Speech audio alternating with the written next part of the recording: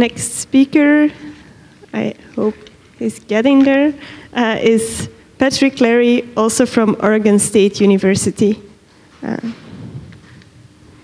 Okay. All right. Yeah, so I'm Patrick Clary, another student of Jonathan Hurst at Oregon State. So last year at Dynamic Walking, I presented an approach to controlling bipedal locomotion over complex terrain by taking a dynamically stable blind walking controller and combining it with a terrain-aware Monte Carlo planner. Since then, we've shown that this approach can be used to guide CASI in 3D while it's using a basic walking controller to move around. But in order to push this further and do more interesting movements, more complex terrain, we need a diverse library of controllers for CASI that produce stable dynamic movements, but do not necessarily individually need to be terrain aware. So that brings us to what I'm going to discuss today, which is learning a library of policies for generating useful locomotion behavior on CASI. Specifically, I'm looking at using stochastic policy gradient methods to optimize policies in simulation and then transfer them to hardware.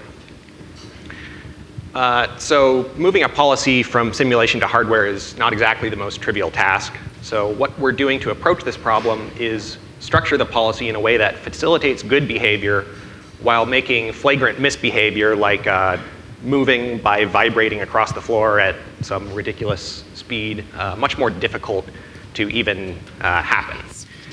So the most important part of this is that rather than having the learned policies output direct motor torques at the full real-time rate, we're looking at having them output targets for a PD controller running at a much slower rate, something like 30 hertz versus 2000.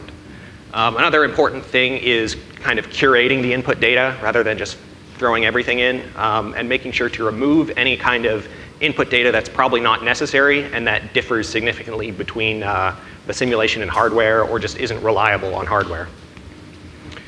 And the final thing that we're trying with this approach that may or may not be necessary is to structure the policy similarly to the heuristic policies that we have run before on Atrius and CASI. So as Jonathan Hurst stated in his talk on Tuesday, we believe that there is a set of fundamental truths inherent to the dynamical phenomenon of legged locomotion. And so by encoding our best understanding of these truths into the structure of the policy, we expect that we can strongly bias the space of possible policies towards solutions that are effective at generating locomotion behaviors without overfitting to the vagaries of some particular simulator.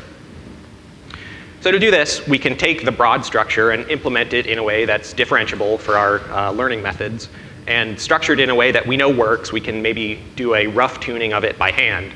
But that still contains enough parameters to allow a very diverse set of stable behaviors to be learned.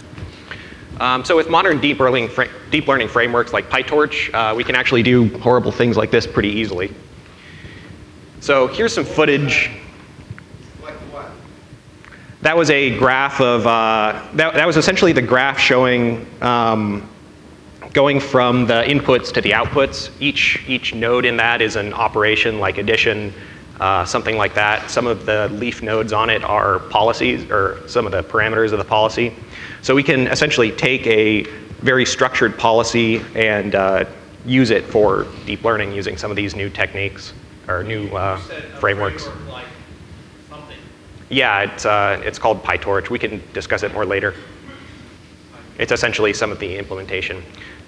So here's some footage from the training process. And in the next slide, I have some footage just taken on Saturday of a learn policy running on hardware. And it actually works about as well as it does in simulation.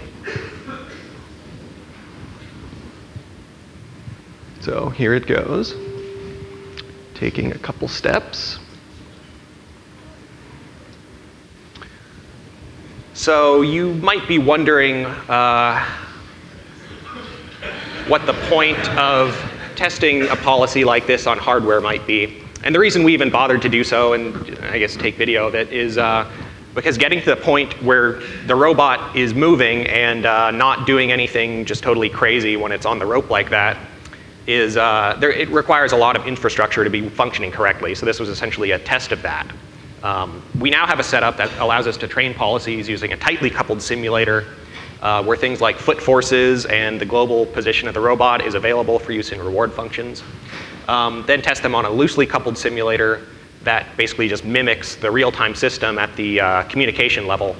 And then once we have that working, we can kind of just throw it on the robot by changing the IP address that it's sending commands to. If you go to the link on the postcard that Jonathan was distributing earlier, you can download most of this setup, minus the physical robot, of course. And we've also been collaborating with Michael Van de Pan at the University of British Columbia and his student Zhao Ming, who's here at the conference. If you'd like to see footage of a learned walking controller for Cassie that actually functions correctly, then you should watch his video later in this session and check out his poster. Now that all of the infrastructure is in place, we're looking forward to incorporating some aspects of their learning process and just testing some of their policies on the robot in the very near future. So here's some acknowledgments, and I think we can open it for questions.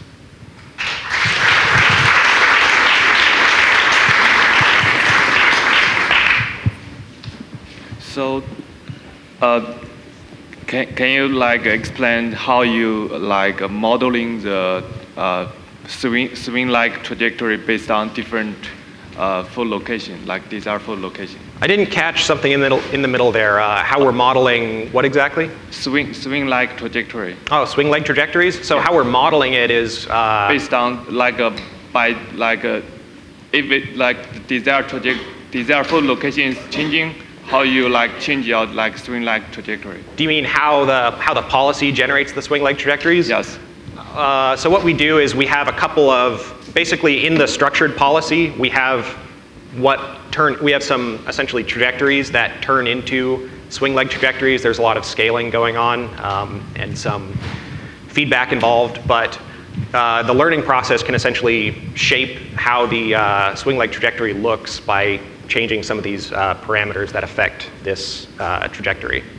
Okay, so it's like a function. It's essentially like a function, and so as we make it more complex, we expect to make those into more like a universal function approximator. But for now, they're fairly simple. Okay, thanks. Maybe one more question while Ryan is setting up.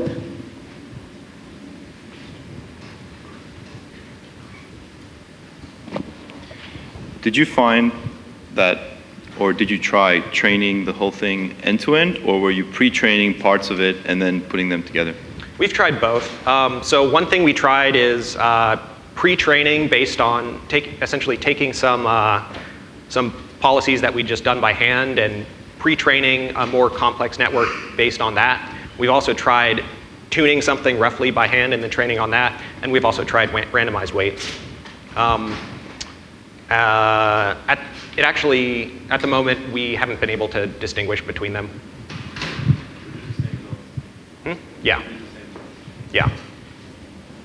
Okay, let's thank Patrick. Was that one attached?